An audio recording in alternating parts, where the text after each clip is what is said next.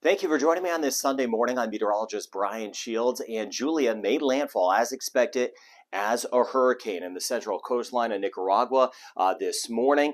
Gusts were around 95 miles per hour. The sustained winds were about 85 miles per hour, but it did strengthen as expected as it moved into the Western Caribbean. Thinking of our islands over toward Colombia, some hurricane conditions. We had those overnight as well. Now, the broader picture, here it is. This is Julia working inland. It is going to weaken, but I caution that because, yeah, the winds go down, but the rain is the massive threat with this. Like I mentioned in yesterday's video, I'm most concerned about the life-threatening flash flooding as this rolls in. But elsewhere across the Caribbean, things are very settled. Here's Cuba. You get toward the Cayman Islands, Jamaica, just some scattered showers and storms. All of this staying away from Jamaica, Haiti, Dominican Republic, Puerto Rico, Virgin Islands. You see a little spin here. This is an upper-level disturbance. We do have some scattered showers and storms across the ABC Islands. And this disturbance, though, will bring those scattered showers and storms anywhere from St. Vincent and the Grenadines up through St. Lucia. We'll see that, and Barbados, and then back through Anguilla, Antigua, and Barbuda.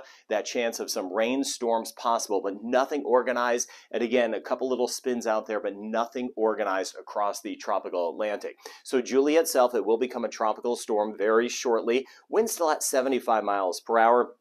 Core of the tropical storm force winds working inland, but as it continues to work inland, the heavier rain parts of Honduras, especially on the south side, El Salvador, Guatemala, and then eventually into Mexico, where it could redevelop a little bit, or at least kind of maintain some intensity. It's not going to be too intense as far as the winds are concerned, but as it gets into the Pacific, that could just allow it to survive a little bit. And the issue with that is that keeps more rain in place. So the tropical storm force winds will move right across Nicaragua as we go throughout the day, and they may even move into the southern sections of El Salvador. Heaviest weather stays, at least heaviest sustained winds, they're south of Honduras, but in Honduras, we've had those strong rain bands working in at times, watching out for some flooding. Now, this is the Pacific side.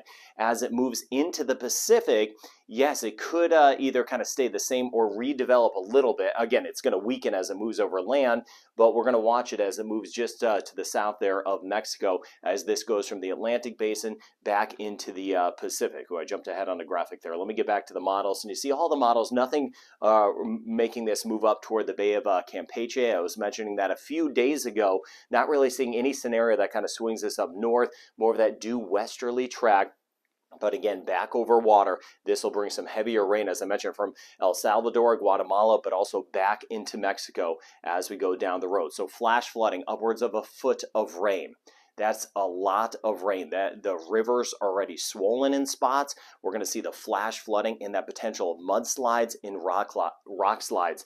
Please be safe as this continues to work across and move inland. So you see it here. This is right now. Here's the Caribbean. And as we go forward in time, we're going to see this working in.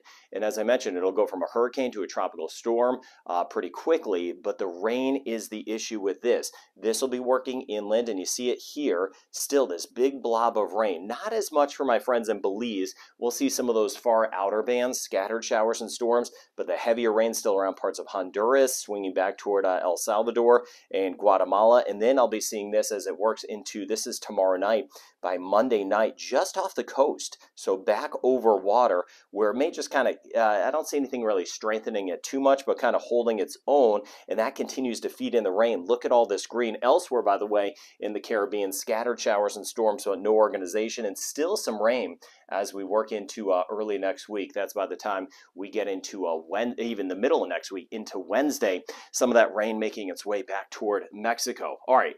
Back in time, this is 21 years ago. This is October 2001.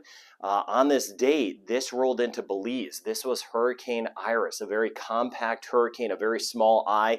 Winds in this were about 145 to 150. So the anniversary of that, and obviously this went down in the history books for the wrong reasons, with those winds around 145, gust over 160. And you see the path it took, kind of scraping by Jamaica 21 years ago, and then right into Belize just to the north of Honduras. But unfortunately, dozens died in this. So just kind of looking back in time, and that's kind of an indication of where we get development this time of year. We do look down toward the Caribbean, Gulf of Mexico, over toward the Bahamas, because sometimes you get old fronts. We're not looking as far out anymore as we get deeper into the season.